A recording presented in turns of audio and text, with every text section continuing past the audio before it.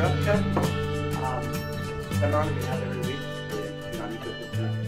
It's a real pleasure to introduce Arne Wick, who's with the Montana DNRC, the Department of Natural Resources and Conservation, in the Water Management Bureau. And Arne's been involved very deeply in probably one of the most historic water rights compacts in the history of the state.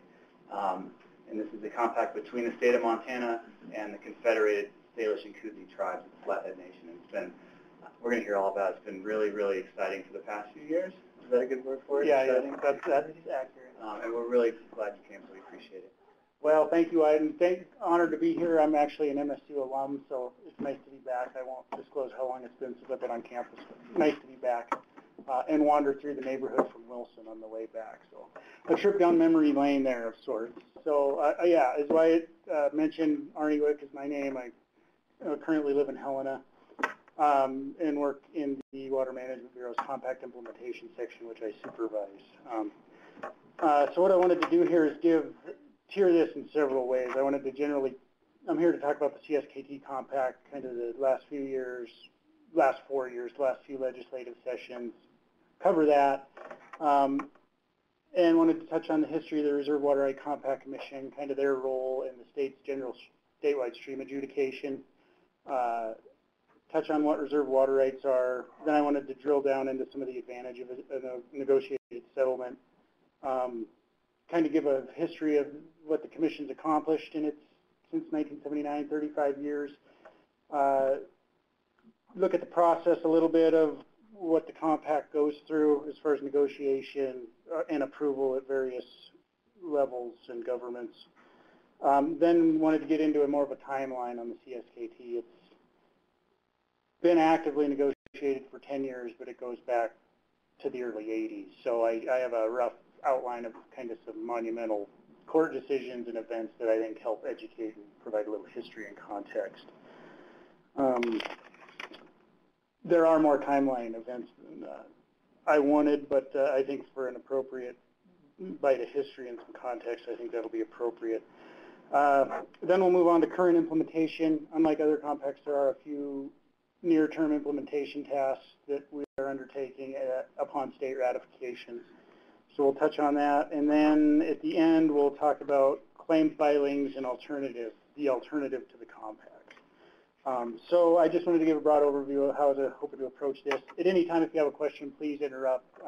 Another reason for having this outline is we can get back on track so I don't wander too far on a tangent, which may occur. But with that, I just wanted to start with the statutory mandate of the Reserve Water Right Compact Commission, which, as identified in Montana Code, is to conclude compacts for equitable division and apportionment of waters between the state and its people and several Indian tribes and the federal government claiming reserve water. What are reserve rights? So reserve rights are these creatures that are established when the United States, through an act of Congress, through an act of Congress, executive order, reserve land out of the public domain for like Indian reservation or a national park or a national wildlife refuge. Reserve rights were confirmed in a case that originated out of the Fort Belknap Indian Reservation in Montana. It was a 1908 Supreme Court decision titled Winters. That case is I think the most commonly referenced case and case law related to reserve water rights. And the Montana Supreme Court has relied on this in several decisions over the years. So that's a little bit of background on reserve rights. One thing I was wondering about how to sprinkle this in is talking about reserve rights, the commission, and kind of the broader statewide adjudication. So we'll get to that next. Or I guess we'll get to that here shortly. Tribal water rights present unique challenges. Generally, they're the most senior, have the earliest priority date, and often provide have large geographic extent and scope. So they generally are large, and for those reasons, would be at risk state-based water users. Quantification of tribal rights. So things unique to a reserve right as opposed to a state-based beneficial right. Reserve rights can be used for future uses. They can't be abandoned through non-use, and they don't have to have been proven up on or put in official use. I think at this point I'll talk about, so the reserve rights, these are all, the state's authority to negotiate these and address them has been through the Reserve Water Right Compact Commission, which was established back in 1979. The reserve water rights through negotiated settlement go through the parties. So in a treaty with so we have a tribal compact, for example, then we have the state negotiating on behalf of the state, and then we have the United States in trust for the tribes. So that situation, that negotiation occurs. If we come to an agreement in principle, that goes back to the full commission, which votes on it. At that point, it would go to the Montana legislature, which would then vote, and at this point, they've approved all 18 compacts in Montana, the legislature has. So those are kind of the reserve water right package that would then go to the water court. The reserved rights. The state-based rights are rights that were filed by individuals statewide back in 1982.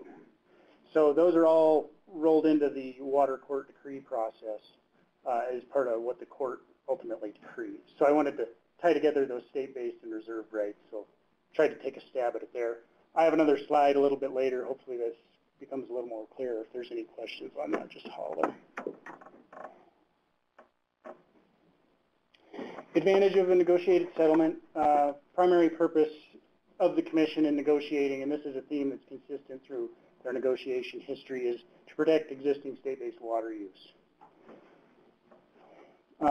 Settlement also allows for flexible and creative solutions where all parties retain something of value. A little later, I have a table on the CSKT off-reservation rights. In one of the columns, you'll see kind of some of the summaries of how they are enforced. I think it'll become clear that there's ways water rights can be conditioned so they don't call out somebody completely. It allows flexibility in operation, so not everybody's called or turned off. So the senior water users are totally protected from this, or junior there? I was just curious. Well, that slide, it is a little bit confusing. That refers to assuming a tribal treaty date would predate any state-based water use. So any state-based or privately held water right would be junior to a senior water right. Yeah, that's a little confusing. So with respect to the timing, Arne, have there been situations where the water court has adjudicated a basin and then a compact came along and sort of turned everything over post facto? That may be occurring now. That's a tough question to answer. I think, for example, if you look at the statewide adjudication map, I think one of the more recent court orders that came out was to finish state-based water use examination on the Flathead basins. So it is a chicken and the egg thing here, is we have, you know, the state motivated and the court motivated to finish the adjudication of these, but these compacts being on somewhat of a slow track historically. Blackfeet's another example. I think those state-based water rights up on the east side of Glacier Park on the Blackfeet Reservation, state-based water rights, I think have been adjudicated, but you have a compact that's now on its fourth Congress with Blackfeet. So it's a chicken and the egg scenario. Yes? State water rights go with the property or with the land? Unless they're severed from the land, they would, if the title is quiet, they would transfer with the land, unless split or otherwise.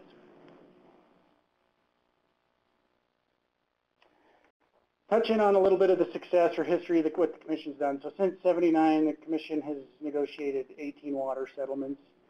The Commission includes 9 members, 4 appointed by the Governor, 1 state senator, 2 state senators, 1 Democrat and Republican, and same for the House, and then Attorney General appointed. So there's 9.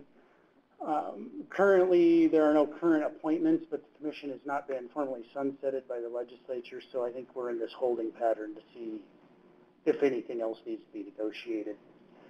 Honestly, I think getting the CSKT compact through was all anybody could handle, so I think that'll be revisited most likely before the next session. All 18 have been approved by the Montana legislature. This is, I touched on this a little bit earlier, so sorry for the disjointed attempt on this one. So here we have negotiations. These occur when the parties reach out to each other and exchange informal correspondence, come to the table and negotiate.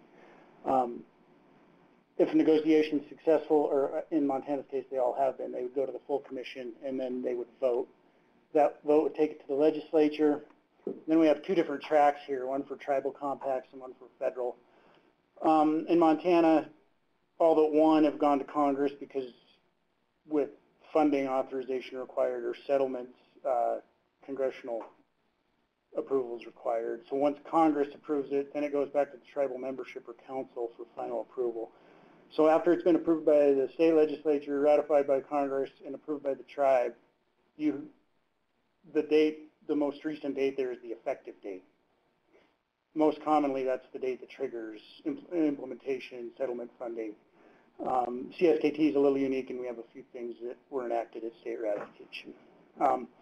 Slightly more simple path with the federal stuff. These don't require Congress. They just go to the Department of Justice and Agriculture or Interior, depending on if it's Forest Service, for example, obviously went to the Department of Agriculture, and the CMR refuge went to Interior.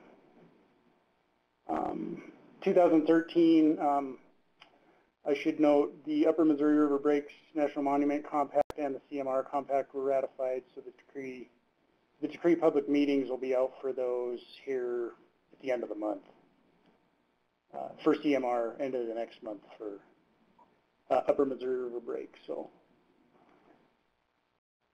after the final approval, this goes to the court, at which point they issue the compact in the form of a decree and do their objection in the formal court process at that time.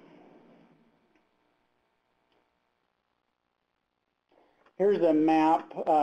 The resolution on this may leave a little to be desired. I apologize, but you can see we have the 7 Indian reservations from the northwest. We have Flathead, Blackfeet, Rocky Boy, Fort Belknap, Fort Peck. Then we have Crow and Northern Cheyenne. Forest Service has a compact. Then we have some other stuff like the Bighorn Battlefield, Yellowstone National Park, Bear Trap Canyon. Here's the Upper Missouri River Breaks along the White Cliffs and I think beyond, and then the CMR refuge. So there's a few other wildlife refuges and others scattered around, but that's large extent statewide, as you can see there.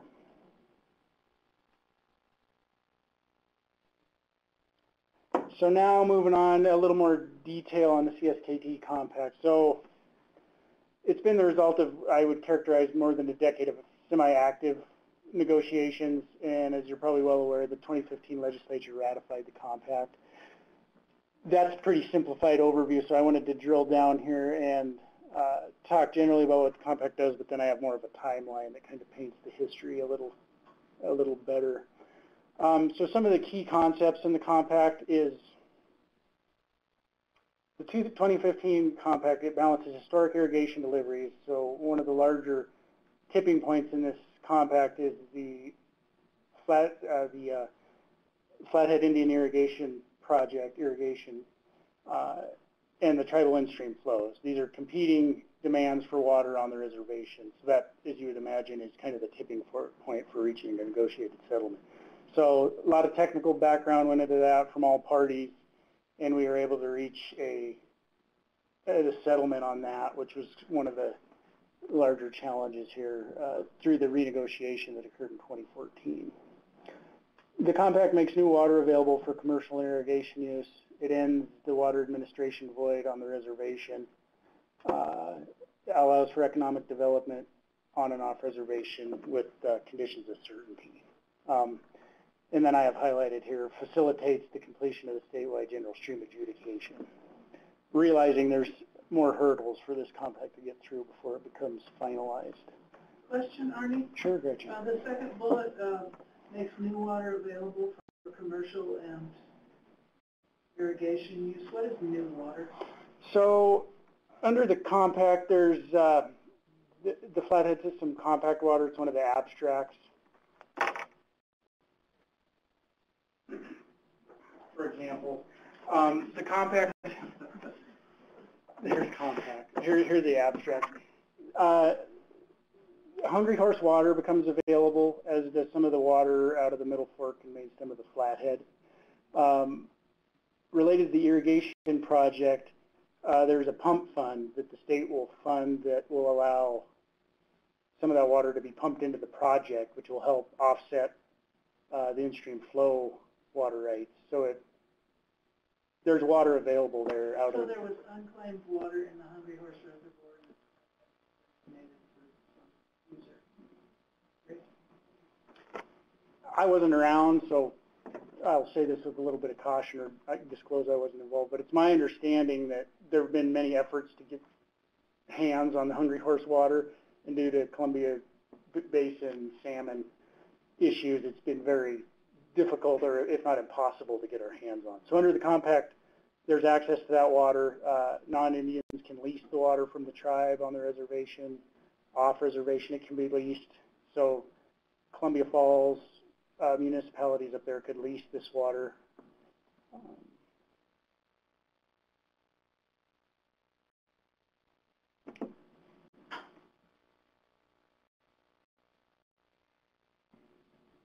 Okay, so this is my rough timeline of events. I'm not an attorney, so I've pulled these dates and events out of records of various places. So I think the intent of this is for a general painting the course of history. So don't rely on this for any case law reference or anything. This is me telling you the story over the last 3 to 4 decades. And we're just going to cruise through this just to kind of paint you a picture that this didn't just happen overnight. So in 1982-83, initial invitation went to the tribes to negotiate. And I don't have all this memorized, so this is beneficial for me to go through. Some of this is a little bit old. In 82, the Ninth Circuit determined that subsequent acts of homestead and allotment had not diminished the reservation or the tribe's right under the Treaty of Hellgate, and determined the tribes owned the bed and banks of the south half of Flathead Lake and had a right to regulate non-Indian fee land owners with lakeshore property. I don't know how close any of you may have followed this through the session, but the fee land ownership of non-Indian irrigators on the irrigation projects is one of the more highly contested issues that remains. So that's an interesting bit of legal history there. 85, the Supreme Court upheld the Montana Water Use Act as sufficient on its face to address tribal and federal reserve rights.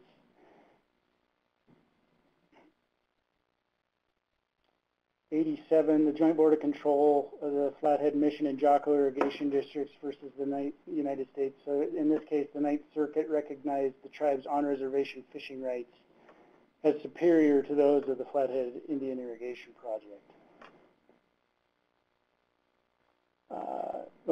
Bear with me, I'm learning how to use this mouse. So the Fiati cases, there were 3 of these. Earlier I referenced the administrative void on administering water on the reservation. It relates back to this. The Supreme Court determined that the DNRC lacked jurisdiction to regulate water rights on the reservation until they were resolved through a negotiation or litigation. So that's through a compact or through a water court decree.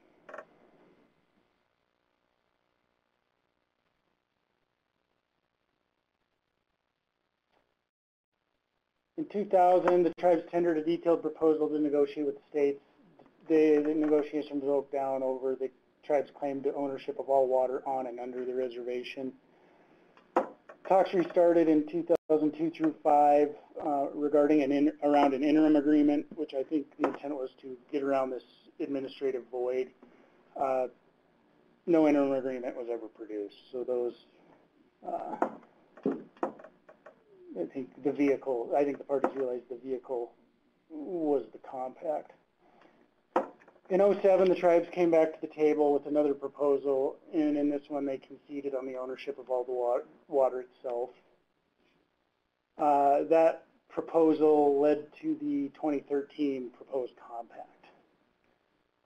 So we have the 2013 proposed compact. That ultimately died. And we have Representative Tom Woods in the back of the room, who's probably got more experience on some of this than me. So Tom, if you want to address any of this, feel free to yell at any point. Your insight would be great. I'll just yell all afterwards. No, that'd be great. One of the stark differences between the 2013 and 2015 compacts, the 2013 compact included this element called the Water Use Agreement, which the Flathead Joint Board negotiated on behalf of this, not on behalf of the state, but they represent the irrigators and asked the state to stay at arm's length. So the Joint Board negotiated that Water Use Agreement. It was a pivotal part of the 2013 compact. For various reasons, I don't know that it was all the Water Use Agreement, the 2013 compact didn't pass. It died, and that was the trigger point for us commissioning a report, studying this Water Use Agreement, and then the governor asking the parties to come back to the table to renegotiate. The renegotiation was a narrow, limited focus to address stuff that was covered under this Water Use Agreement. And in general, that balanced the on-reservation irrigation diversions and the tribal in-stream flows, the technical operations and management of that. So, Arne, who does own the water? Most of the water originates off the reservation and flows through it. Well, who owns the water? Well, this was a hotly contested topic. I think the state would assert that the state does, but the tribes under the compact have a right, the senior right to use it.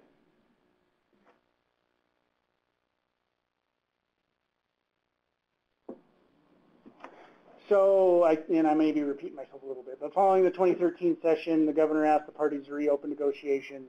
The state conducted a review of the Water Use Agreement and commissioned a report addressing its concerns. And most of this, any of this stuff referenced, we have reports and documentation on the website. So if you want to drill down or get any of this for a little further information, feel free to follow up with me or check out our website. Also, throughout 2013, the Water Policy Interim Committee spent extensive time studying the agreement, not only the Water Use Agreement, but also the compact. They made extensive policy, legal, and technical review and ultimately made recommendations to the commission and the parties in the fall of 2014.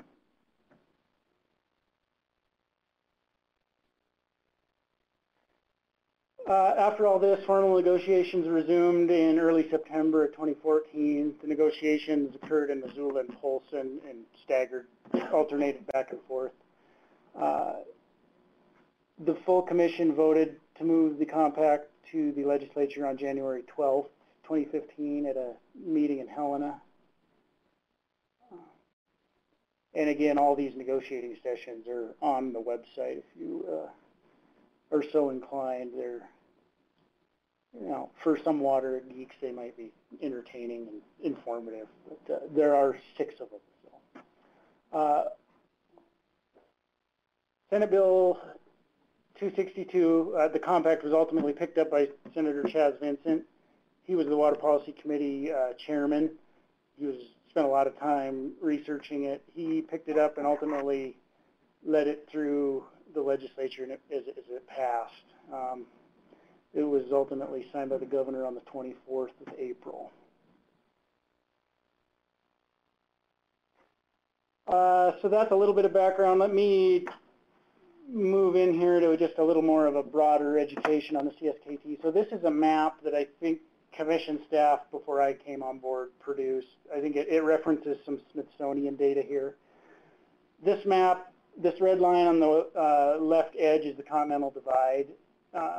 Under the compact, as you'll see here in the next few slides, nothing in the compact, though it includes off-reservation rights, extends east to the Continental Divide. Then these basin designations here are water court basins. Over the years, the tribes had assured us they would be filing time immemorial in-stream flow rights in those basins. which they have now done. So this, as you may well be aware, we have the negotiated settlement or the compact. The alternative is the claim filings that are currently stayed at the court that are throughout all these basins in addition to west of the divide.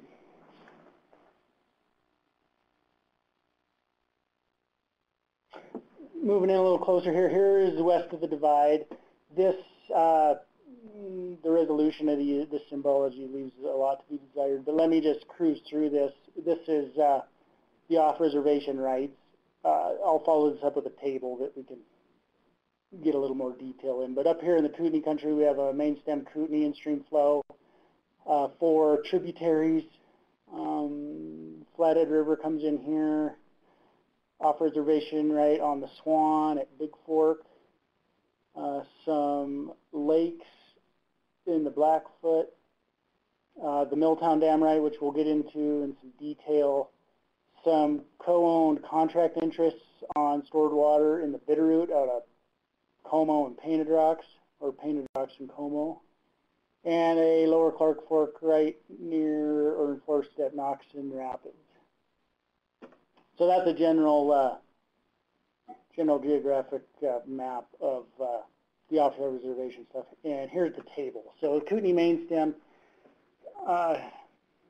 So generally, you can see this first batch of rights, they're time immemorial. Kootenai main stem, it's a time immemorial date, which means it predates any non-Indians water claim with the water court. It's as early as it gets.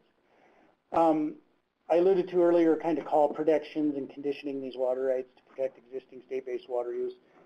That's kind of the intent of this column under protections.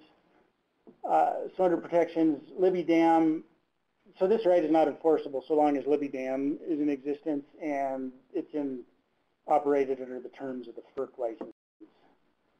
Even if Libby Dam does disappear, I think water rights under 100 gallons a minute are insulated, and there's very few that fall outside of that category, so it's a small number of people that have potential to be impacted. Kootenai River tributaries, these are tributaries of Kootenai, generally in the Rexburg area. They are all upstream of any state-based private water use, so the effect on any individual state-based right would be nothing. Bear with me. Swan River main stem, this right is pure right subject to call, water still legally available in the Swan drainage. Lower Clark Fork, again another time immemorial right, tied to the FERC license at Cabinet Gorge. North Fork Placid Creek, this is an interesting one. There's actually, so this is a tributary of the Clearwater River, which is in the Blackfoot drainage, excuse me.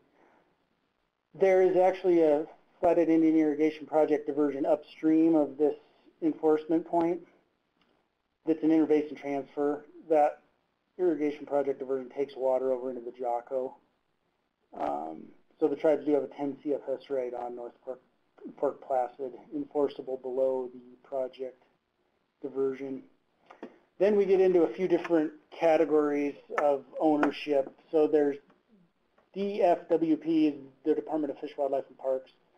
So we have a few different arrangements here. 13 rights to be decreed as part of the compact. These are already existing rights, and so they don't change any attributes or add any additional water use. They just get the tribe on record as a co-owner. 6 rights owned by FWP, not in the compact decree.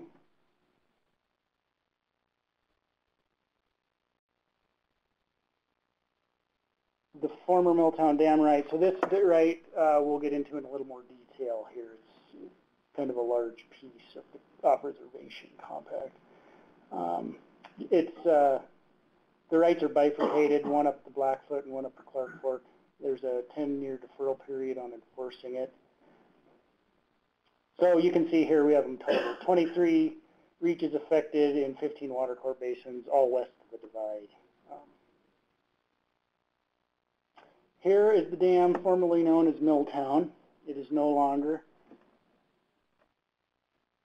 So this right was acquired as part of the NRD, the Natural Resource Damage Settlement against ARCO and Northwestern.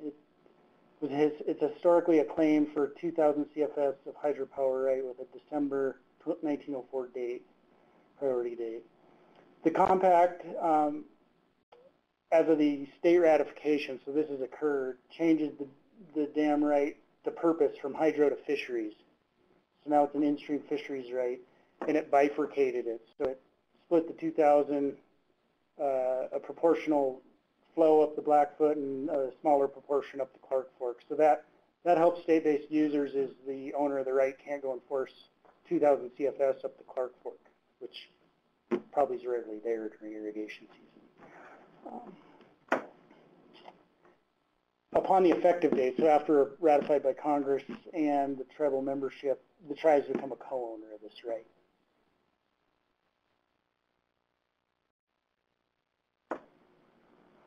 So I've mentioned this state ratification, congressional approval a few times, or congressional ratification. So most compacts, as I think I mentioned, are effective. The effective date, which is a defined term, it's after all the parties have signed off on it. So at this point, only the state has. So we have state ratification. These elements have been triggered as of that. So the Compact Management Committee, the CMC, this is a policy group that oversees a technical team. This committee was implicitly named out in the compact, so it's occurred. It's DNRC director or his designee, the Northwest, the regional director of the BIA, and the tribal natural resource manager. So it's a three-member committee. They provide policy oversight to the technical team. The technical team, I think, is where the rubber is going to hit the road here. So under the compact, a timeline was established. So within 6 months of the tribal ratification, the technical team needed to be formed. There's an opportunity, 5 members potential on the technical team. There's a state hydrologist that works for us out of Missoula. His name's Ethan Mace. The tribal hydrologist, Seth Faithpiece, out of Pablo. Travis Teagarden from the BIA out of Billings. The current project operator is named on a team, and there's also a 5th seat potentially available for an irrigator representative. This is another difference that came on board on the 2015 compact, the opportunity for irrigator input on the technical team. As of now, the irrigators haven't gotten together and selected a representative, but the opportunity is there. It's likely that the first meeting with the technical team will occur in November, and the technical team will advise the project operator on water efficiency. So in the bigger picture, they're trying to balance the historic farm deliveries with the tribal in-stream flows, and how can we make the diversions, the conveyances more efficient so more water can stay in the stream. So the historic farm delivery will stay the same, but in-stream flows over time will go up. If the target and minimum in-stream flows are met, there's potential for more water to become available for irrigation as well. But that's the tipping point that a lot of the technical wrangling went into over the negotiation.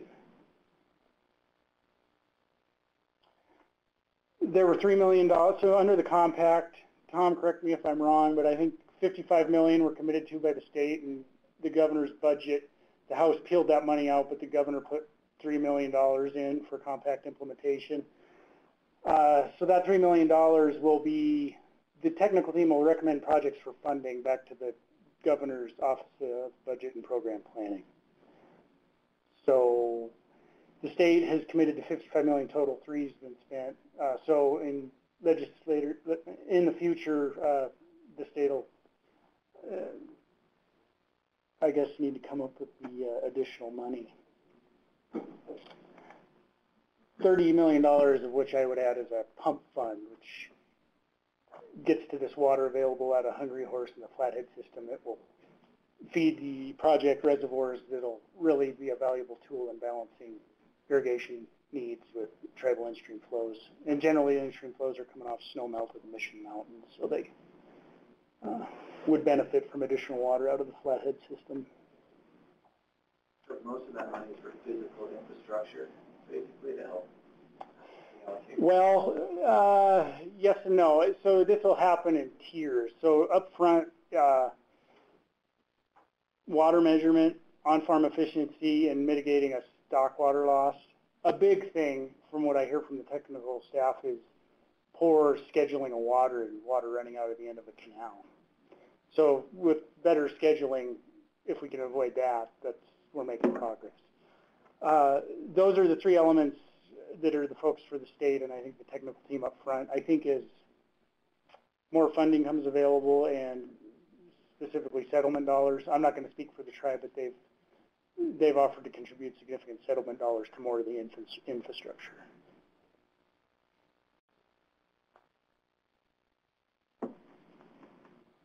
And then back to, so yeah, the first technical team meeting, looking forward to that. It's likely going to occur in Ronan, hopefully in early November. So we're working with the parties to get that scheduled. Back to the off-reservation Milltown hydropower right. This is, as I think I mentioned once or twice, that's another near-term effective at state ratification. The right being bifurcated and the purpose being changed from hydro to in-stream fisheries. So does that account for all of the rights in the Milltown Reservoir then? Is it all settled now? Yeah, that's a good question. I would say yes. Being a water rights geek, I mean there are another purpose to that Milltown right that we don't explicitly have the water right number listed, but that's a detail that'll get resolved with the court. I mean the court's not in the business of decreeing redundant rights. So yes, that's Gretchen, the intent is certainly that.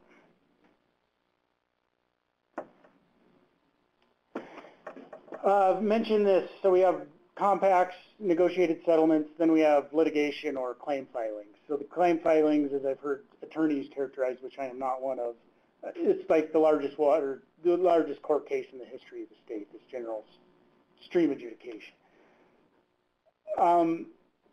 Several things have happened over the course of the summer. Anybody claiming reserve rights, so we had the CSKT, we had Fort Belknap filed claims before this claim filing deadline with the water court. So those are generally characterized, well, at least in my world, as the staff person for the implementation section, as placeholders to the compact. They're stayed at the court, but they're on record. It's the rules of the road that the legislature set up. So they have filed.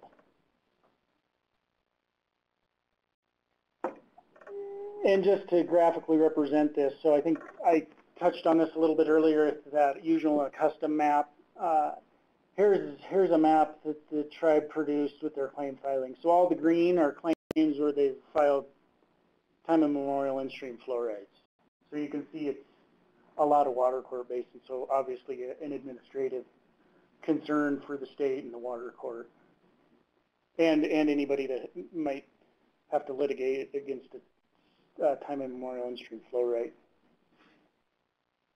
So they inserted this placeholder so that if something happens in the process between now and implementation in one of these many steps,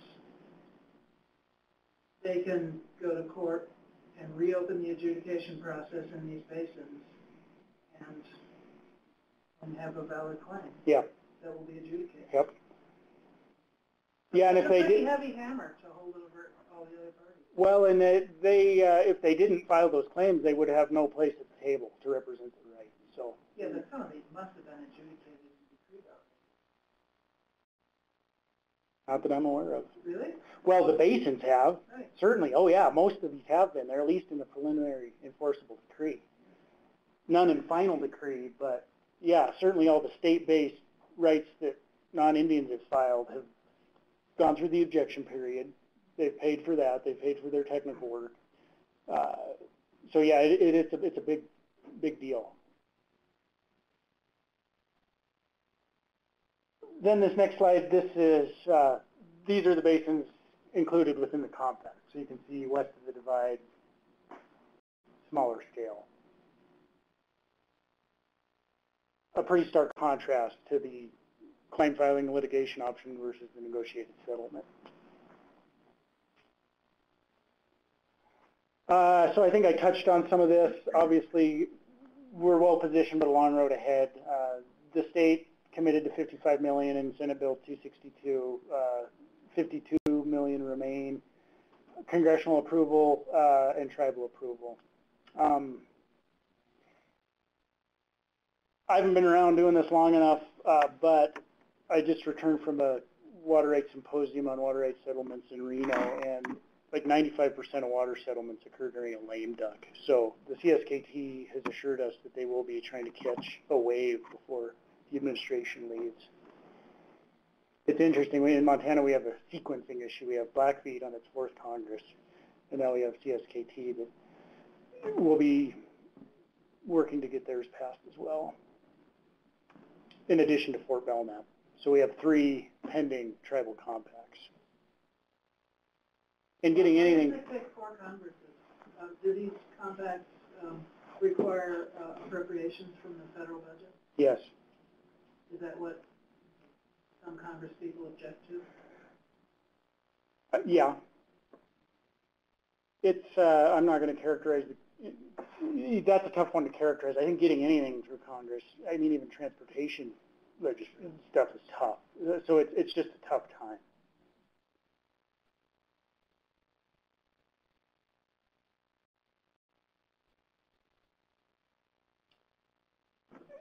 I didn't want to include this in the slide, but I just mentioned this water rights symposium. That coming from Montana, it's interesting. You go to a water rights symposium on Indian water rights settlements, and you're kind of like held in this really high. People, they keep referring to Montana's process. No other state has a general comprehensive statewide adjudication, which is one of the fundamental building blocks to having this, you know, the water court basins all across the state going through decree, but then also establishing a commission that resolves the reserved water rights of the federal government and the tribes. So it's been going on for 30, 40 years here in Montana, which seems like a long time, but other places generally don't appear to have they don't have the adjudication framework in place, so it's kind of catch as catch can, or when one lands on their windshield. So we've got that going for us. And I've prior to coming on to work as the Compact Commission staff person, and now with the implementation section, you'd always hear, I worked in the adjudication. So this adjudication's been going on forever. It has been a long time, but when you compare it to anybody else, the other Western states, it's a lot's happened in the last 30 years.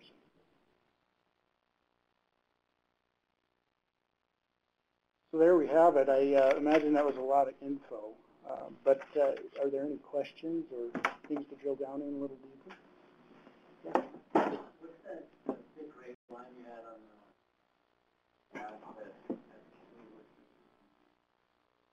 this? Yeah. So this comes from based on the metadata down in the corner, some Smithsonian information. It is the usual and custom places of the Confederated Salish Kootenai. Yeah, it is certainly a general depiction. I would agree with that, but they've assured us through the course of negotiation they have strong evidence to pursue claims in those basins. So I would agree it's an arc of general depiction. So this Billings is right here, just east of that line.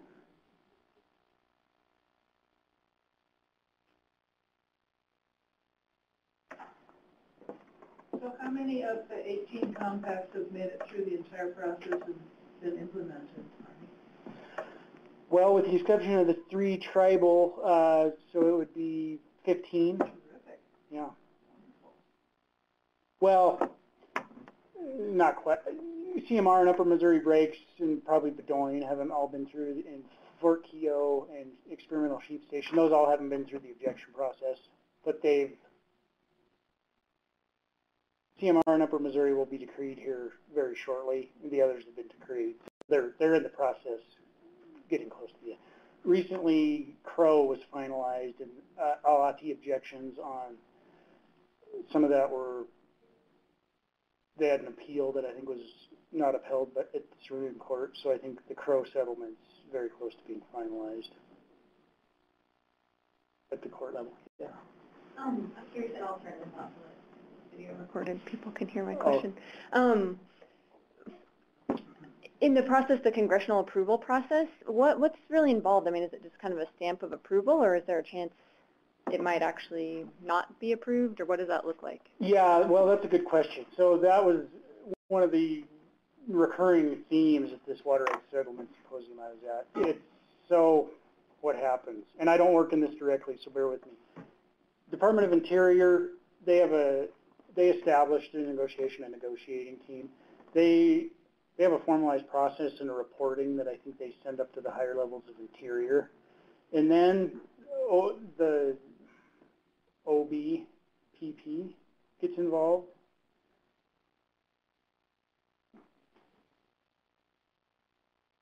I think that's they have the final say on the money, and they often like to rework things, as I've heard it characterized. So, yeah, I don't have an answer for that other than things happen at the federal level.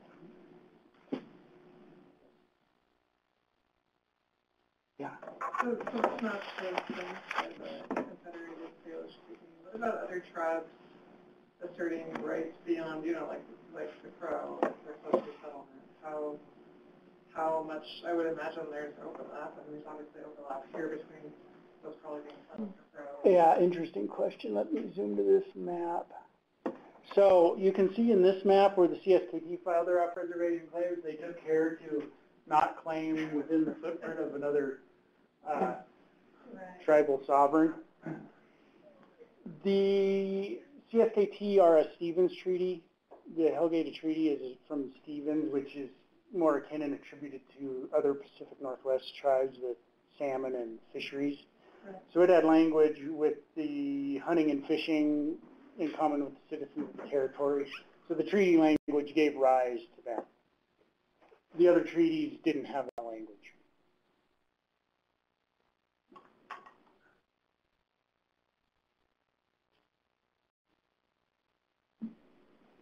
So in your estimation, what's the likelihood that some of these claims will affect people that are using water sort of locally here? Well, that's a really good question, Wyatt. I hate to even try to speculate on what the outcome of that would be. I have no idea. I don't know how motivated the tribe would be to enforce these. Generally, in Flathead country, they're considered good neighbors. Good question. I won't speculate on answering that. Yeah.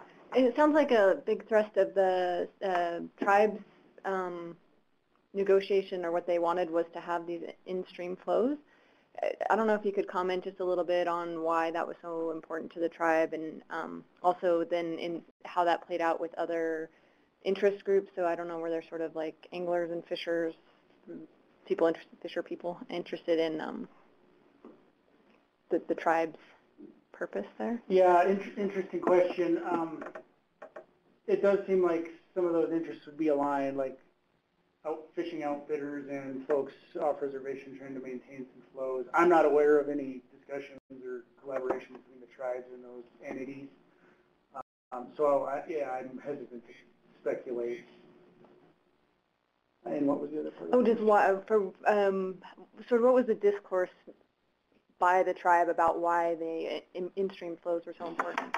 Well, good question. I wasn't around for this, but I'll speculate a little bit and realize I'm speculating. I think, looking at the treaty language, I think our legal staff probably briefed the commission on the litigation risk. So I think they determined there was some risk. And I think settling on a smaller package of risk in a smaller area with some enforceable language in the abstracts that protects people to the maximum extent we could made the state feel like we got the best deal possible for state-based water users. The tribes, I think, settled for it because they had their treaty rights respected, which I think is a very important thing to them. But I'm not speaking for the tribe, that's my personal perspective. Yes? I was also wondering, with the in-stream flow, does this mean that there's going to be more water in these rivers than previously, or does it kind of just running and legalizing water that's already in these rivers? And so just, like, when's that water coming out? Is that higher spring floods, or is that, like, more summer flows? Or Well, yeah, interesting question. There's a diverse package of these, but generally these in-stream flows aren't diversions, so it'd stay in the river. When I think about that in the context of Milltown, the hydropower rate really wasn't diverting water. It probably had a small evaporative loss for consumptive. But I think that's the big point. I think legalizing the water, as you characterized it, I think that's accurate. And sorry, just to kind of go back to my question. So my question, and you know, this is something maybe I'd have to go to the tribes to ask, but I'm just curious, was there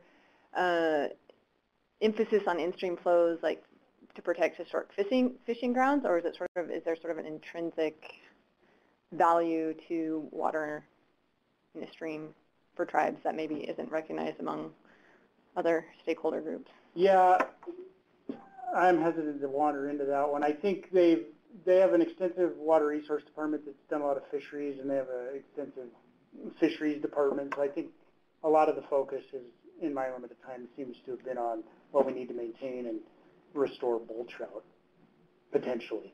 As far as traditional fishing grounds, based on how scaled back the off-reservation stuff was, that's not my sense that was carried too hard in a negotiating stance, but I could be wrong. And I also imagine there's probably some strong traditional fishing grounds within the reservation. But the Bitterroot, for example, they have strong history down there. I never had one-on-one discussions or was aware of them asserting strong fishing rights in a specific spot per se.